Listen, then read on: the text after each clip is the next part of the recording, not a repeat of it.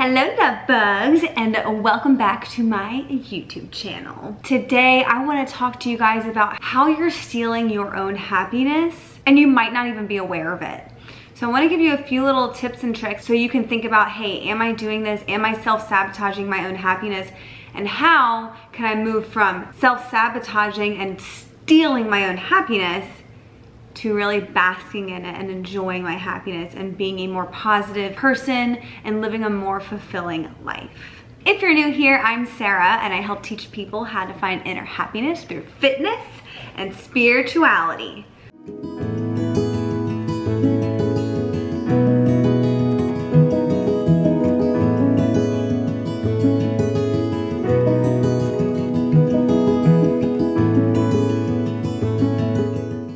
So let's dive right in. Okay, so the first thing I want to talk about, I think a lot of us tend to do, and I can kind of explain it as far as like what we do is we don't allow ourselves to feel joy.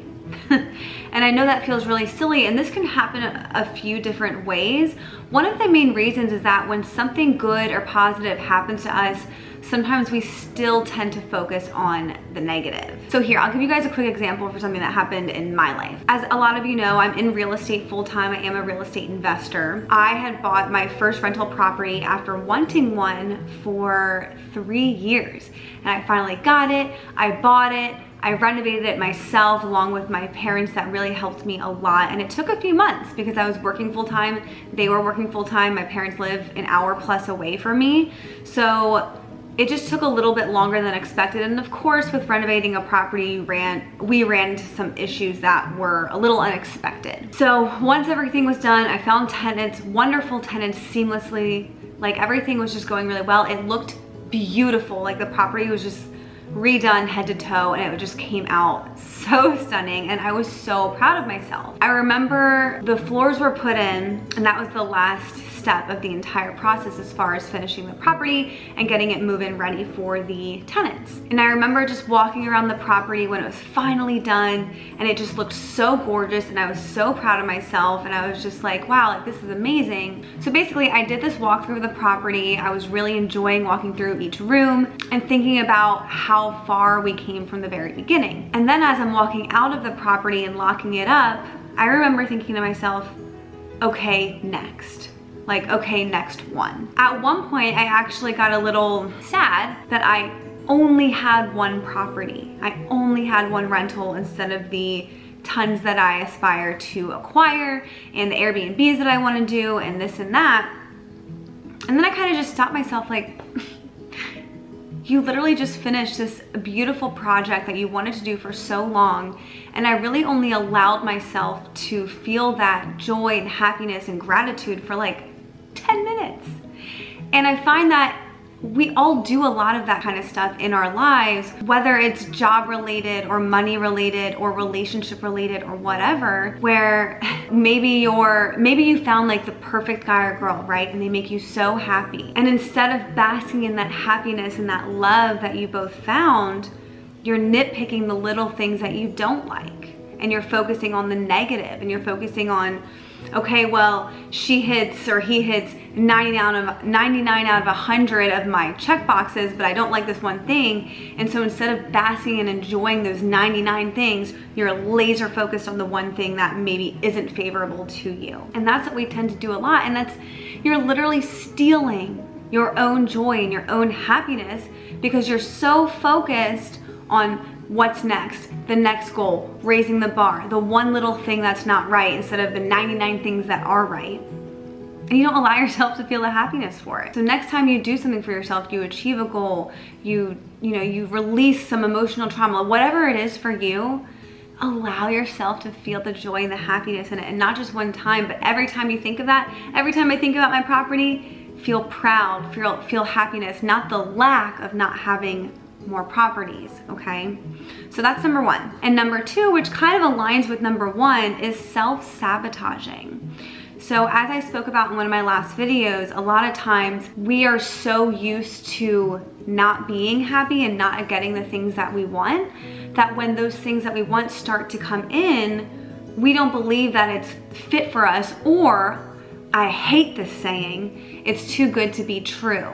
So you push it away or you don't accept it. God, I hate that saying. Something's too good to be true.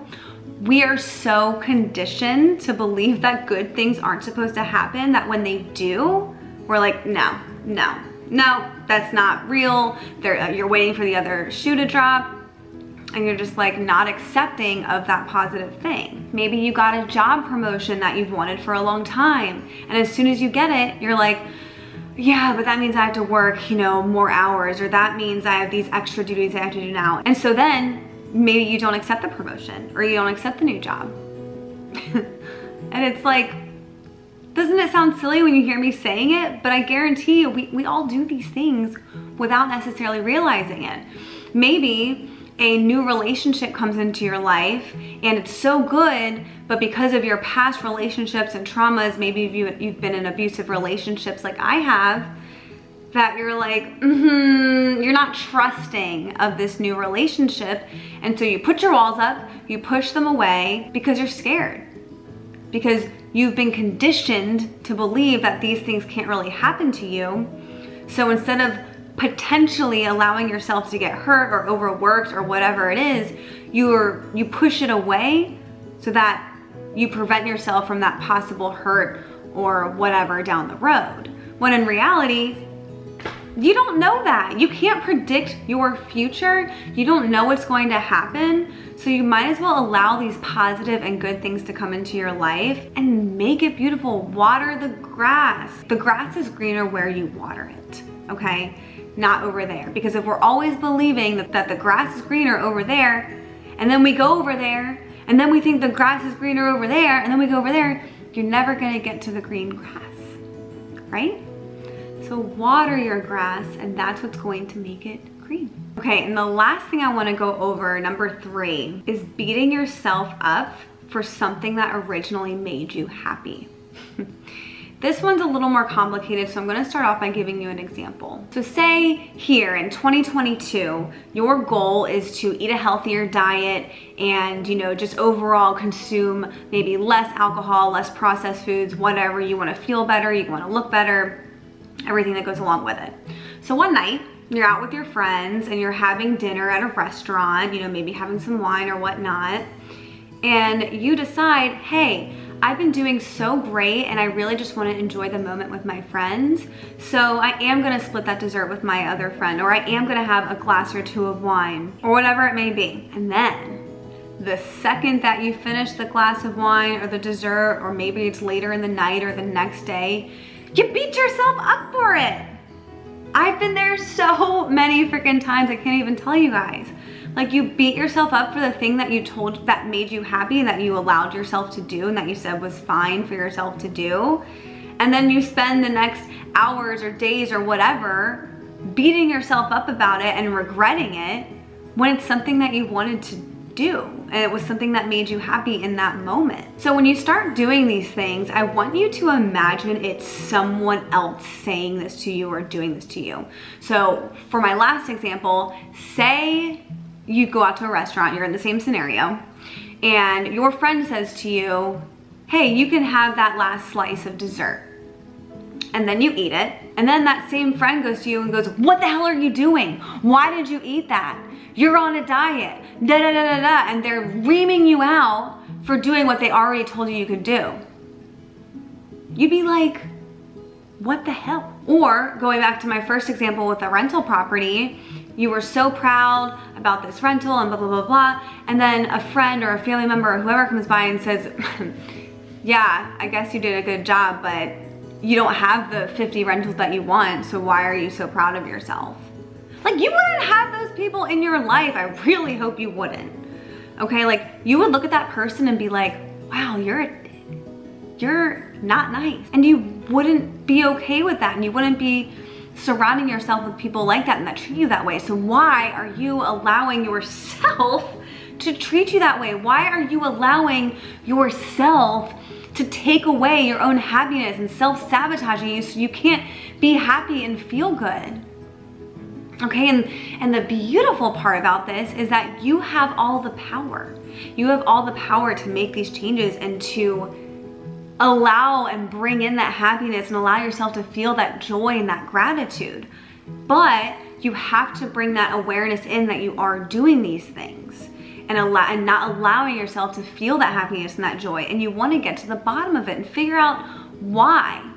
Why are you not allowing yourself to feel this happiness? Why are you not focused on what's in the moment and the things that are bringing you joy? And why are you so focused on ruining that for yourself?